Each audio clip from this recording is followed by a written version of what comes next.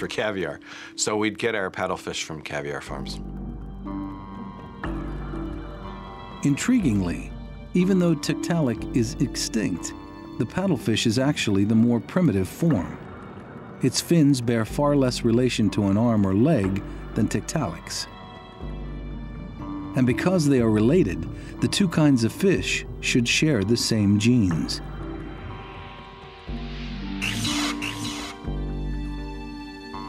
So Shubin began looking at paddlefish embryos, hunting for the genes that built its fins. And soon, he zeroed in on one particular group of body plan genes, called Hox genes.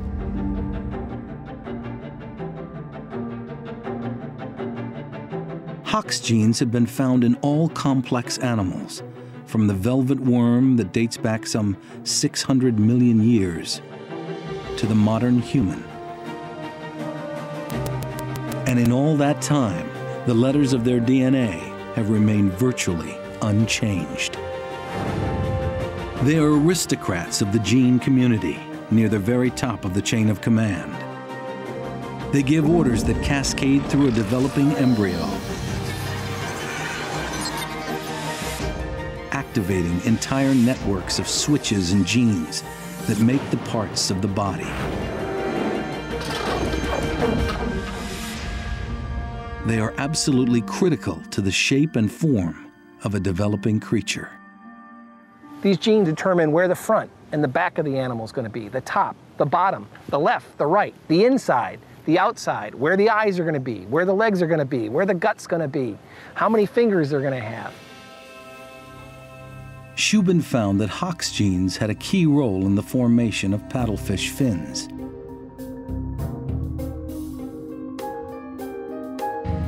One set of Hox genes orders the first stage of fin development, a sturdy piece of cartilage that grows out from the torso.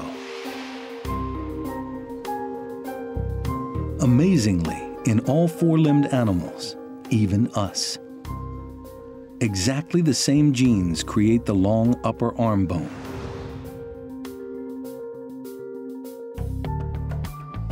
In the paddlefish, another set of Hox genes command the next stage of fin development. Again, exactly the same genes control the growth of our two forearm bones.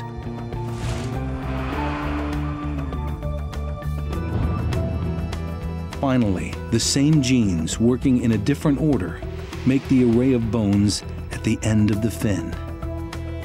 The same sequence of the same genes makes our fingers and toes. This was a massive revelation.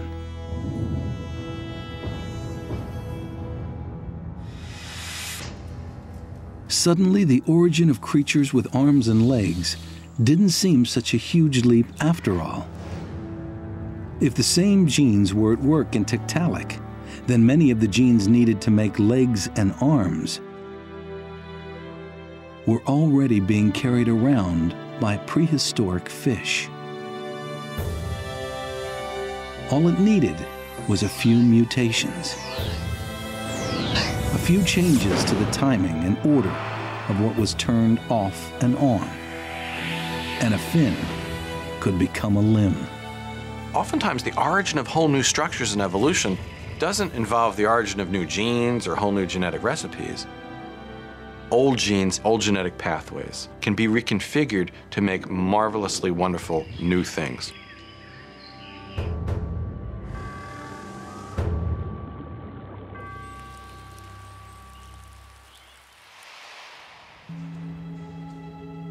So it is now possible to answer what Darwin didn't know and explain how all four-legged creatures could be descended from fish.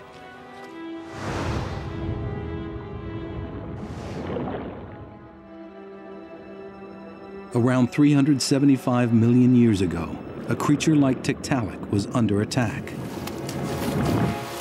harried by predators.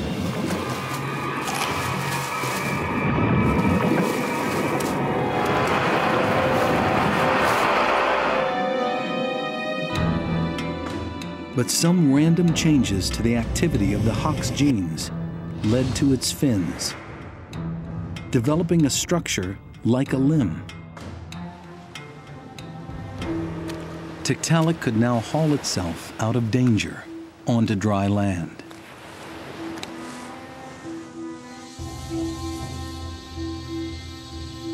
On land, it would have found a world of plants and insects, a world ripe for colonization,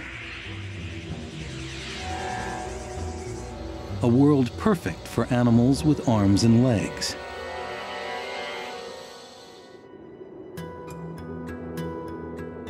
And so, over millions of years, these new limbs evolved, changed, and diversified.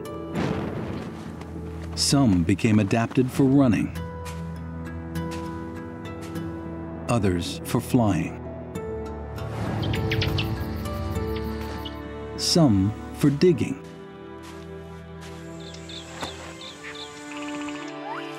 others for swinging. And so four-limbed creatures took over the world in a multitude of different ways.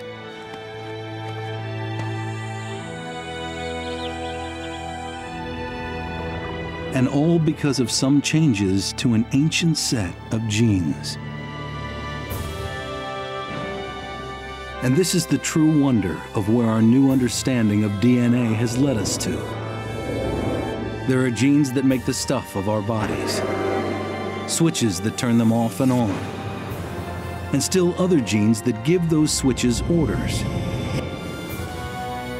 Together, in a complex cascade of timing and intensity, they combine to produce the amazing diversity of life on this planet.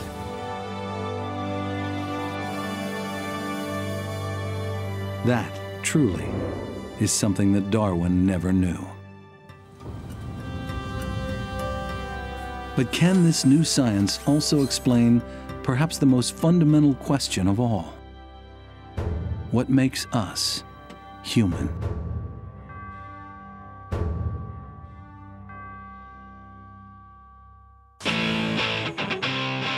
The scope of human activity is simply astounding. What fascinated me were all the crazy things that humans do. You look around the world, and if there's something bizarre and interesting that you could be doing, humans are up to it somewhere in the world. And when you look at all of this, you just have to ask yourself, what makes us special? What is the basis for this humanness? For all nature's wonders, the achievements of the human mind are truly unique. We are the only species to think about what others think about us, to punish those who have harmed others, to create art, music, architecture, to engage in science, medicine, the microchip,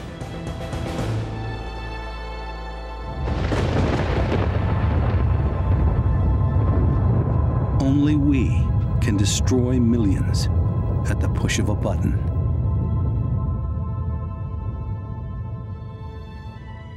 Hardly surprising, then, that for centuries we thought that humans were different from all other species, better, created in the image of God.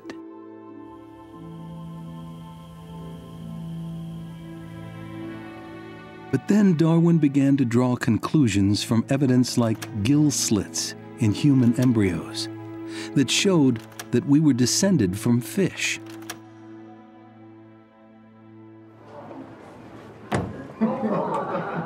But it was when he drew parallels with other close relatives that he got into real trouble. Shortly after Darwin returned from his voyage, in London, an orangutan named Jenny went on exhibit.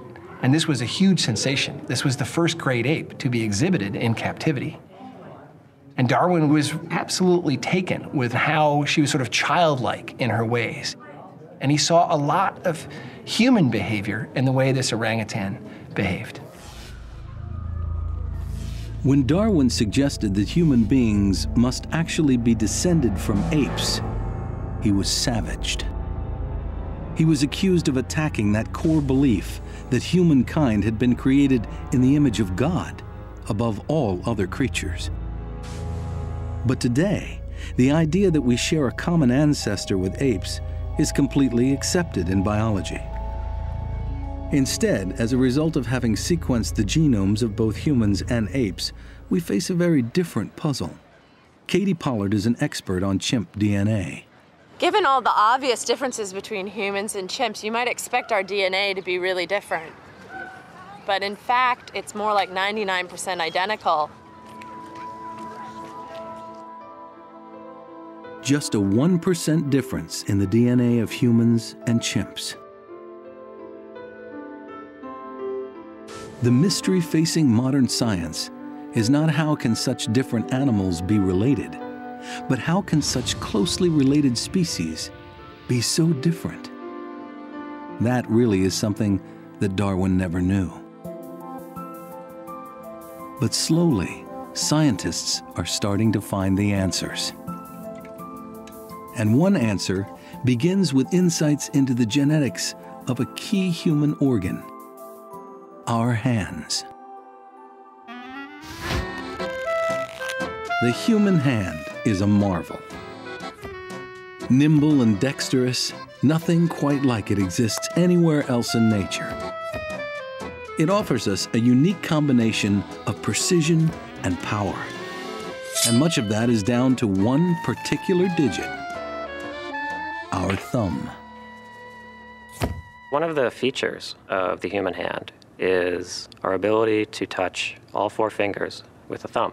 And that allows us to make grips like this. Gives us a lot of precision.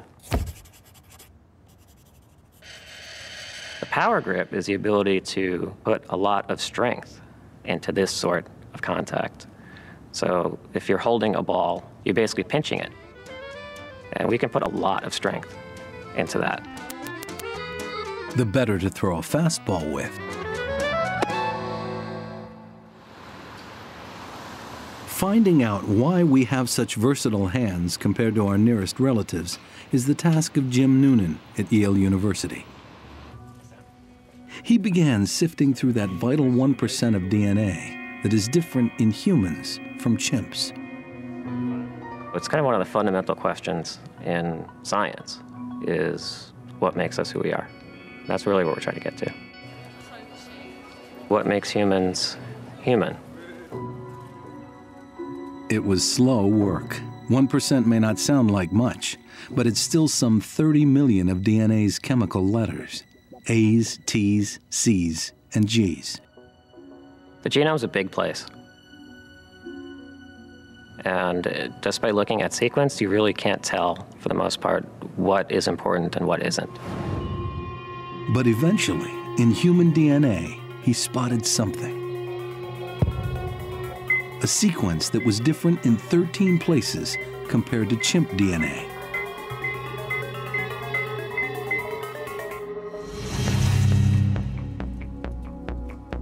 The trouble was, he had no idea what this piece of DNA actually did.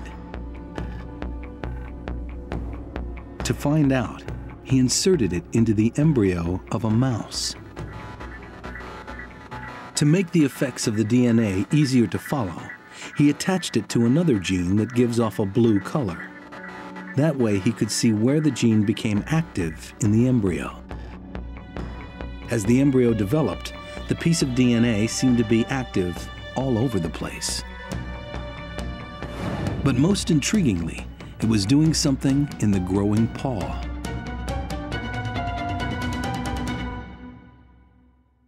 Well, I thought, wow, this is really cool.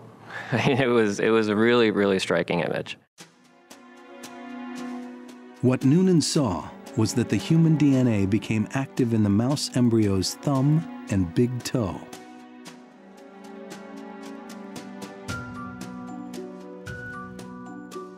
It seems that Noonan may have found a switch that helps form that key human attribute, our thumb.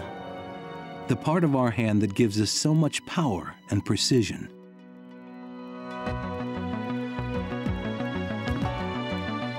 It's that power and